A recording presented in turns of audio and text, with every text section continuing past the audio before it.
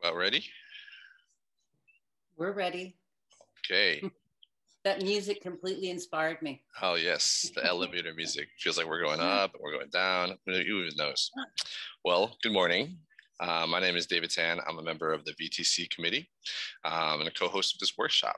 Saigon South International School is honored to be hosting the 9th annual Vietnam Tech Conference in collaboration with Unison Hanoi.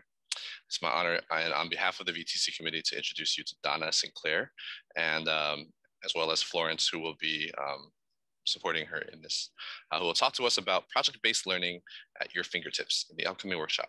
Donna is the CEO and co-founder of Krispii Classroom and Eva, an online collaborating marketing system. Her background includes 17 years in the classroom, followed by 10 years in the Quebec Ministry of Education as project manager for project-based assessment models, and later as the provincial coordinator for assessment in English. She has also developed an extensive curriculum resource materials that place an emphasis on cross-curricular learning. Donna has co-founded Krispii as an online learning space that would provide an opportunity for teachers to facilitate project-based learning within a digital reality. Recently, she's led the development of a new tool set named Eva. Eva focuses on collaborative assessment and discussion in both small and large groups. Welcome, Donna Sinclair, and I will hand it off to you, Donna. Hi there. Thank you so much. Wow, that sounds like a lot of years, but I'm really excited to be here. And if at any point, I know we only have 30 minutes, so I want to make sure we get everything in, but I also want to make sure you have a chance to be part of a discussion.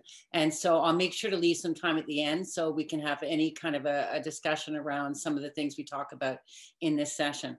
As mentioned, Krispii it's an online learning platform, but part of what how we came about or came to being was based on the idea that we were very involved in project-based learning for our provincial government and for helping teachers go into what we actually call in Canada learning situations. And the idea is really that students need to be placed into real live authentic learning situations in order for them to learn and to use information that's been sort of given to them around them and apply it. So it's really about critical thinking and about opportunities to create learning stories. So I'm going to dive in and use our actual platform to share with you a little bit more about this. And please, Florence will watch for anybody that has a question. You know, if you raise a question in chat, she can stop me. Don't worry, I'm used to that happening. So we'll dive in. I'm going to share my screen with you and make sure you can all see it. Can everyone see my screen? Yes, we can. Perfect. Okay, so I'm just going to go up and start at the top here. So right now I want to just look at it. Let me just go back here. One thing. I want to think about it from a very, the pitch, what I call the pitch, you know, and I think most of you probably know a bit about project-based learning and what it's all about, but I just want to make sure for any of you that don't, that we really start at the beginning. So when we look at project-based learning, and this is the short version of it, what it is, we're really looking at giving students opportunity to learn through real world situations. So the other big part of it is you'll often hear people refer to it as being authentic. And the other part of it is that it's all about students showing how they're learning. It's not just about the end goal. It's really about the process. So it's really about giving an opportunity to show how they're going to learn. The longer version, which isn't really that long. I could get a lot longer than this, but the longer version is really that it provides them with the opportunity to learn through real world situations. So it's authentic. And at the end of the day, it's not about just about the end, it's about the process that they're going through as they learn, okay? The guts of project-based learning really is where it gets fun and interesting for teachers. In a traditional classroom, we often think about teaching students knowledge and facts, and it's often done through lessons, a series of lessons that are somewhat disconnected. And that's where we find it often falls short for students as far as what they actually retain or how much critical thinking is involved. When we talk about a project-based learning classroom, the teacher now all of a sudden becomes the facilitator. And the facilitator is there to set up a foundation for learning and for guiding students through the story. This is what sometimes becomes tricky for teachers, is because we're inherently used to being in charge and being in control and being the ones that make the decisions or have the knowledge. And in a project-based learning situation, you have to be willing to give up a little bit of the control, the reins, and let students get involved. So ultimately, it's about guiding them through a story, a learning story. And at the end of that story, students will either have certain learning that they've accomplished based on what they brought to it or what they learned along the way. And I'm going to get to some really good examples of it as soon as we can. One thing about project-based learning is that my background, I was a teacher who taught, I worked in art,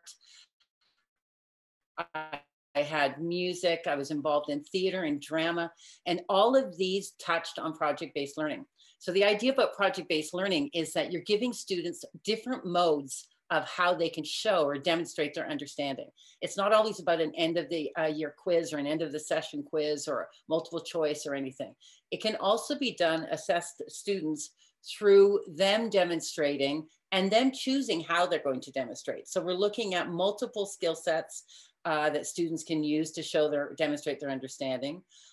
People that are involved in theater arts, and I noticed a lot of you have backgrounds in the arts. This is a great opportunity to incorporate theater and incorporate even the plastic arts into project-based. It's also really big in cross-curricular. One of the things that we have seen in the work that we were doing and with Krispii is, in a lot of the Scandinavian countries, they fall into the project-based learning realm because of all of the opportunities it provides to mix the curriculums, to actually drop the walls between subject areas and let those subjects cross into one another and make actually the experience for the teacher as a facilitator and the student so much more valuable. So how do we do it?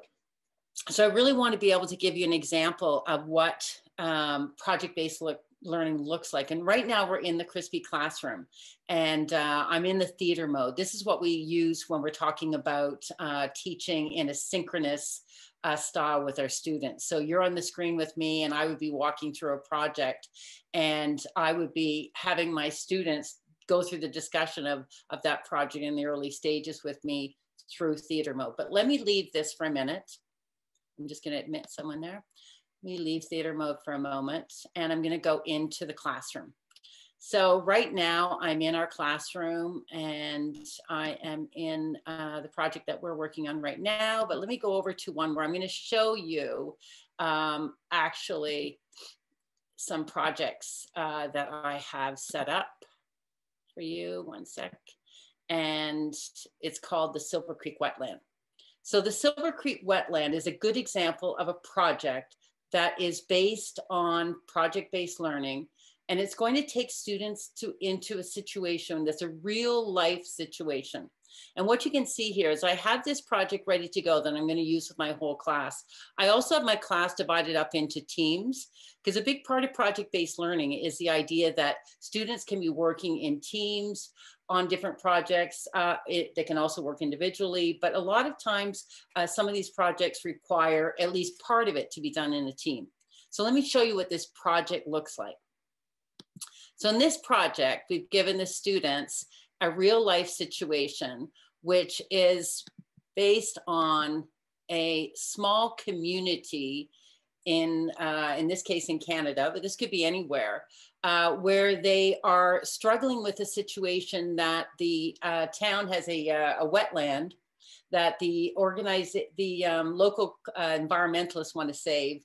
And the developers want to develop. They want to build more buildings and build condos and make it into a big profitable economic development for them. So now the students working with me are going to be going through and looking at the idea that as a group, we'll watch the video that we have up here, which is going to tell the story of the Silver Creek Wetland. So if I was working with my students, I would be playing this video to them and having them understand the premise or the basis for what we're going to be working on. So this whole project is going to be covering science because we're looking at wetlands. We're going to be looking at them determining how they're going to demonstrate their understanding in this activity that they'll be working on. And I won't show you the video because we don't have time, but I'll be putting them through some different exercises like a think, pair, share. First of all, the reason I'm doing that is I want to understand their prior knowledge. What do my students already know?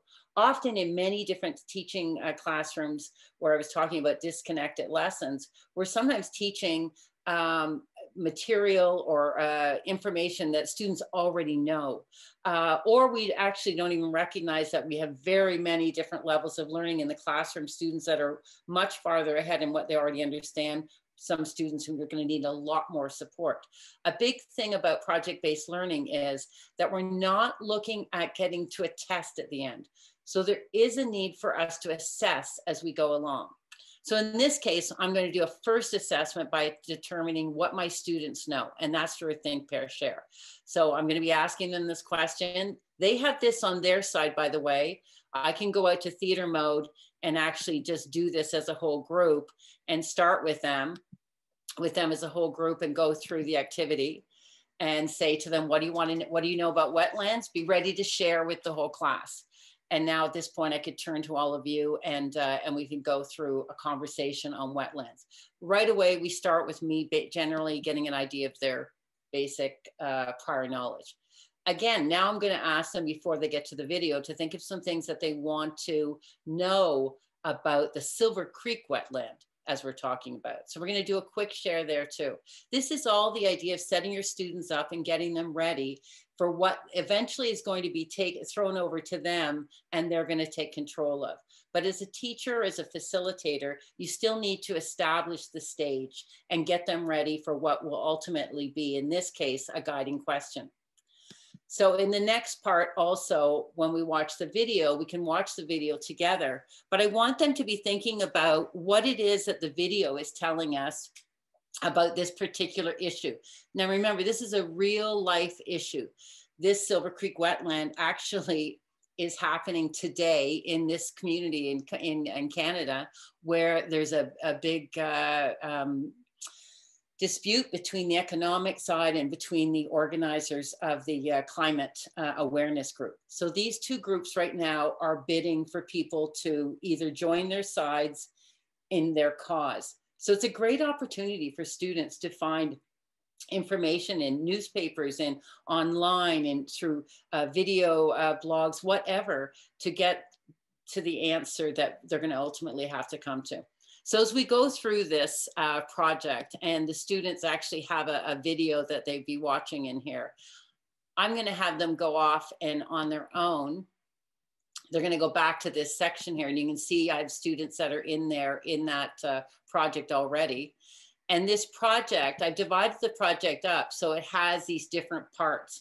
Now, another thing to remember in project-based learning is that you are organizing the story. So part of this work that we're doing with these students in this particular project is to have them, as they go through, start to get into teams. They're going to possibly need me to come in and add in something in here. And the one thing about the way we've designed this, and this is why we set up Krispii, is I can go into the project builder over here, and I won't take a lot of time with that, but I can go in and I can change that. I can add in parts. I can add in pieces that I think my students need.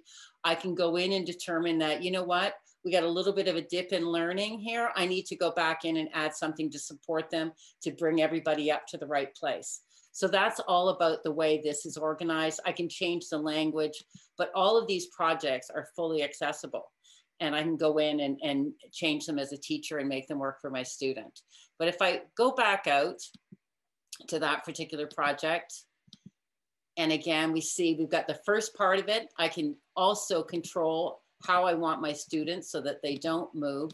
And that's another thing about managing the flow of the story or managing the flow of the project. On the student side, which looks very similar to this, every time I disable a section, I'm also disabling the media up here. So that means that my students are going to be focused where I want them to focus, because there are certain points in this whole process. I want to make sure that there's certain learning goals that I have in place for them around the Silver Creek wetland. I want to make sure everyone understands what a wetland is. I want to make sure everyone has some background knowledge on why those wetlands are important, what type of life would be in that wetland. I also want them then to start to either become a bit committed to either the environmental side or the economic development side. So what I did with this project is that I took the project, it has economic development, and here as a group, we can see that there's a team that would be set up for economic development. There's another team that would be set up for environmental protection. And then as the students start to work through the tasks that they will have to be developing with throughout this project, they're going to eventually be presenting their actual presentation. And it's going to be based on this question. Often in project-based learning, we set students up with an essential question or a series of guiding questions. In this case, it's how do we best move forward to grow as a community while recognizing the environmental concerns associated with the Silver Creek wetland. As they get into their teams, they realize that each of their team needs to understand how they can best respond to that question that's being asked by this general population. So right away, these students are problem solving. What I did was I created that project, okay, over here, and I copied the project. So I click copy. And when I copied it, and I'll just do it to show you what happens. When I copy it into one of the teams here. I'll copy it into team 3 just because they have nothing. But team 1 right now in my classroom are going to be working as the Environmental Protection Organization. So when they arrive in my classroom, they're going to see that that's where they're at. And they've been given a specific task as that group. Team 2 will actually be dropped in to a project, which means that they are looking at another. So you've got both sides of the coin there for what students are going to be working on.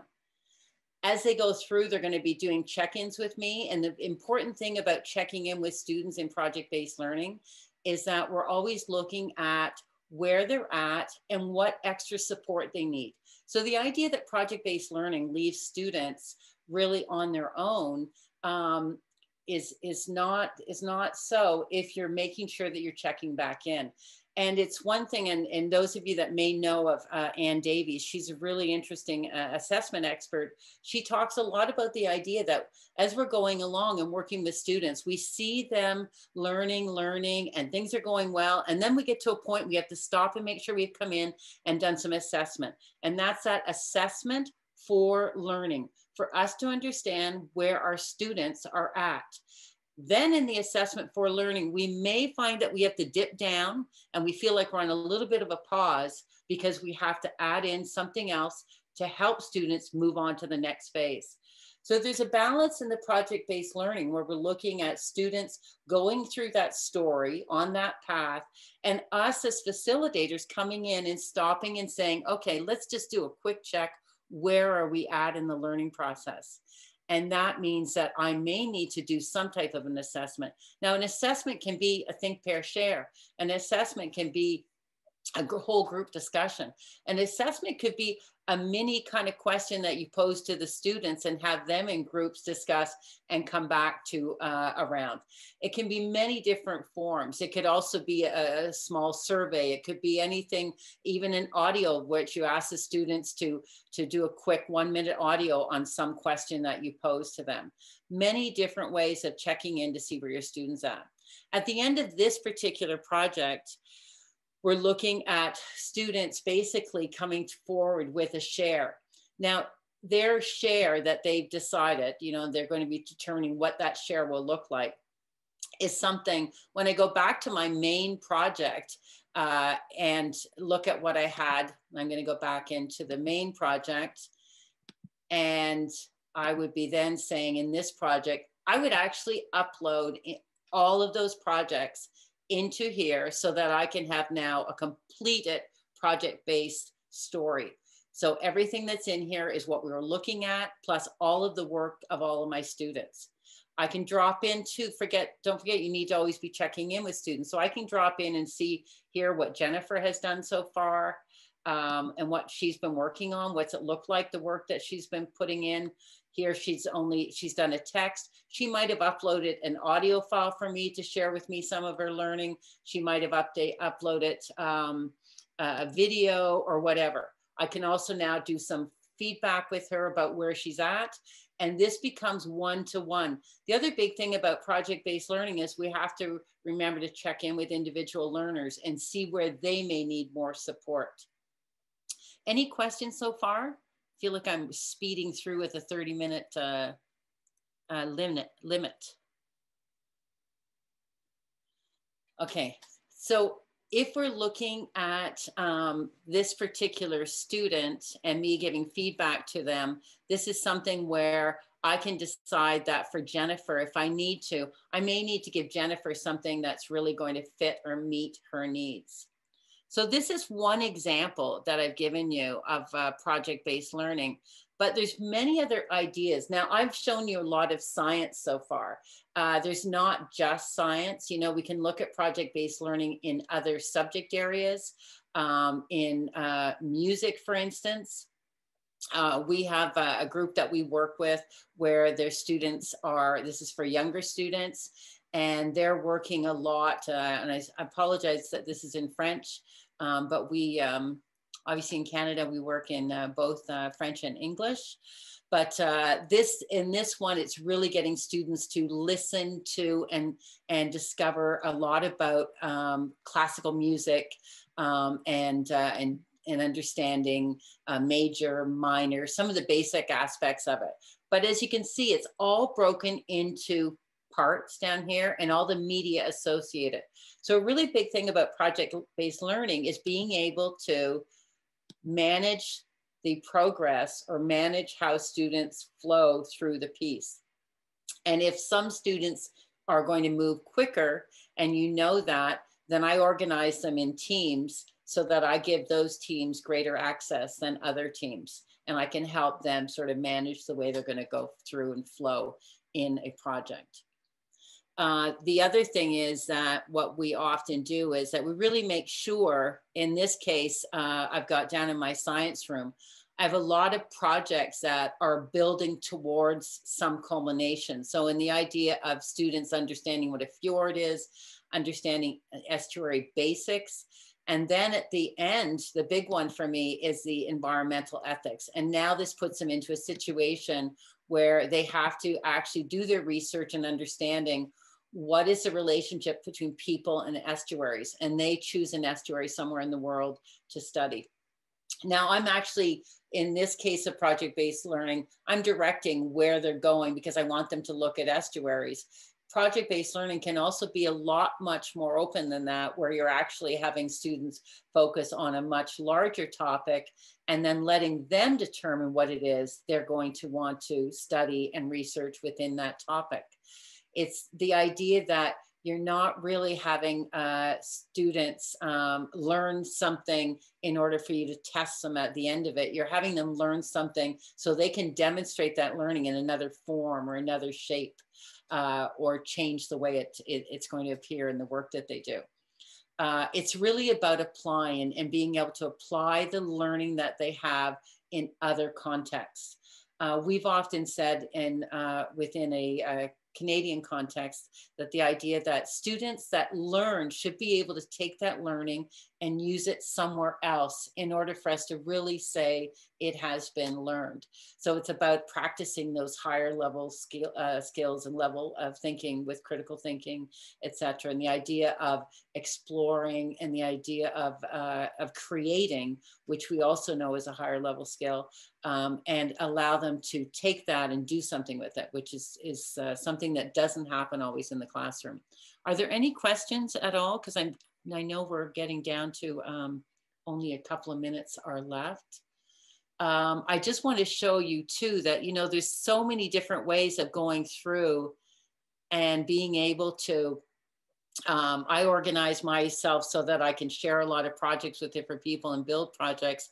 But if I'm also looking at adding in projects, We go in and we look at the fact that we have a lot of projects in, in social studies, histories, different topics that often will cover different areas that are cross-curricular again. So even though this one is act like a historian, or if I was to look at some type of history from, in this case, this is Canadian history, but it's looking at perspectives in history. If I add that in for my students to have access to, this is a really big project where they're looking at the idea that history is told through many different lenses. And so as students, I'm going to ask them to sort of take this particular project and apply this in a different time or a different context. This one deals back in the early 1500s. So, and it's looking at how something told from one perspective can really change what we understand or learn about that.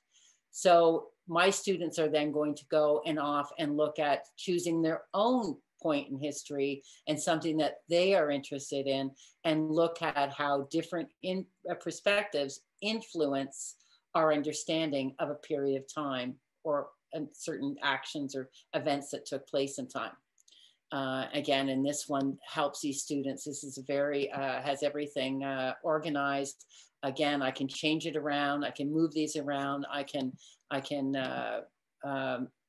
close it up so students don't have access. But it's all about that whole story. And I think the key points that I hope people take away from project-based learning is the idea that we're looking at having students that are going to be expressing their own understanding and showing how they're learning throughout. They're also going to have a facilitator or teacher who is stopping in to do assessment for learning, to understand how they're learning and where they're at, and also to give them an opportunity to do peer assessment and share their own self-assessment about how they're learning and what it is that they need support with. That is what, when students are able to be experiencing that, that is what enables them to become a learner in the real world. So it's really about authenticity, and it's also about providing them with authentic audiences, and also about providing them with authentic learning experiences by inviting people into the classroom or into their realm that can share some real stories with them and give them the opportunity to practice their critical thinking skills. Does anyone have any comments, or are there people using project-based learning in their classrooms?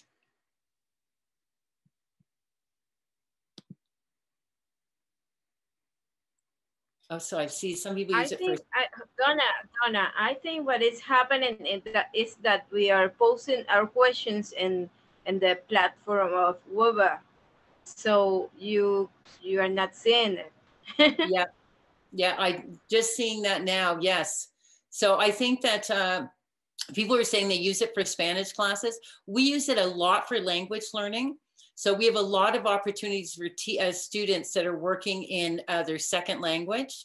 And a lot of the projects that we build for the Krispii classroom are based on the idea of using language in a different context. So not using language just to learn the spelling, the grammar, the, all of the right rules of the language, but actually starting to hear it, to have opportunities to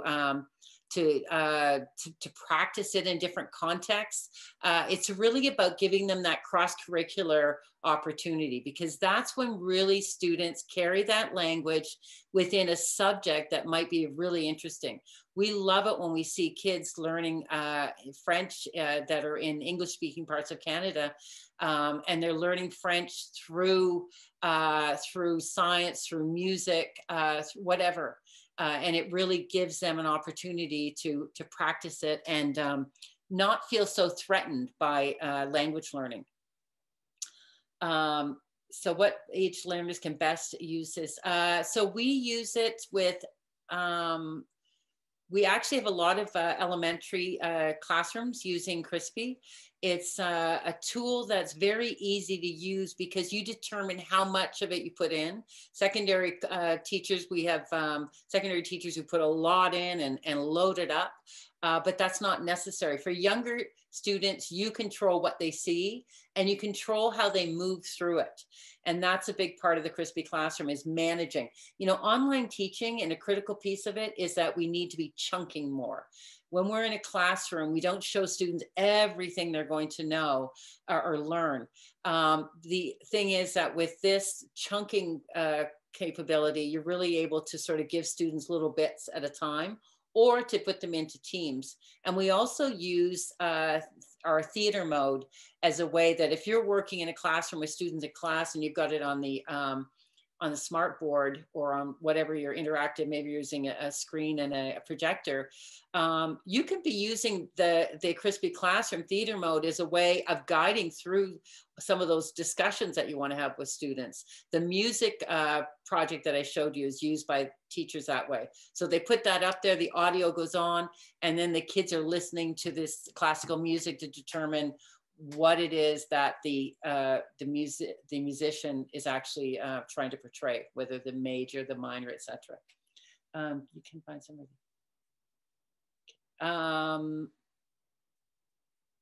So I'm looking, there's so many questions. We practice expert group research. That inquiry-based research is something we've worked a lot with teachers on. And I think that's probably the same thing, expert group research. Inquiry-based, cooperative learning, and a lot to do with the constructivist method. So the idea of constructivist learning, where students are building their learning, and that building is something that's considered a way of students acquiring more knowledge as they get ready towards some of the critical thinking activities that might be being presented to them.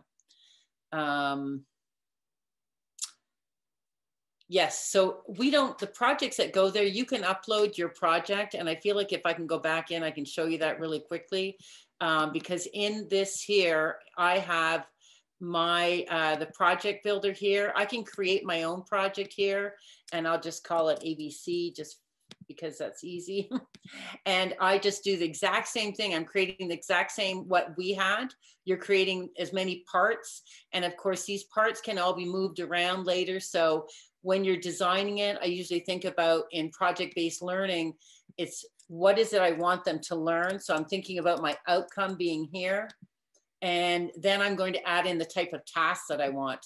And I can add in either a media upload task where they can upload audio files, video files, image files, you name it. Or I'm just going to add in a writing task because I want them to do some writing. So I'm going to add in the writing here. And then it's going to show up on my side. I'm going to add in any files that I want to drop in.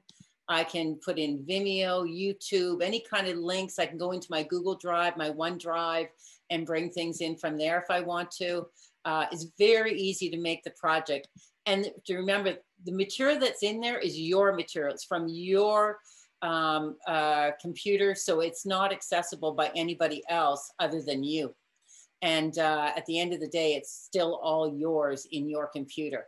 And the interesting thing is too, that if you're working with a team, I could go over and share that project I did with somebody else on my team and let them have access to it. And then we can start to do some sharing. And that's why when I have incoming resources here, when people share the project, someone shared this project with me, I automatically drop it in here and I've got access, but I can change it. If I don't like the way it's done, I can go in and change it and make it my own. So everything is really easy to either create on your own or access or change.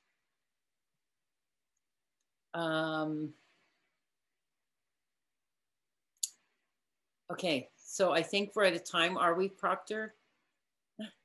Yes. Well, thank you, Donna, for your presentation and providing excellent insights for project-based learning and management. If any of the participants would like to continue the dialogue or to contact Donna directly, both of these things are fully accessible through the Whova app. And so we would just like to, everyone would like to give a round of applause for Donna and just thank her for sharing her insights. And yeah, feel free to use the question and answer portal in the Whova app and continue the conversation on the end. Yeah, and you know, we're really excited about project-based learning. So if anybody wants to meet with us at all, just send me an email. You can send it to Donna@Krispii.com. And even if you don't spell my name right, it ends up being anything. It can be cat, elephant, rat, you name it, monkey. It just as long as you get @Krispii and there's 2 I's.com, it'll arrive to us. Okay, it gets there. So we'd love to talk with you more. So just let us know and we'll set up a Zoom session with you. All right. Have a good rest of the conference, everyone. Yes, thank you all for coming. Thank you. Thank you, everyone. Bye-bye.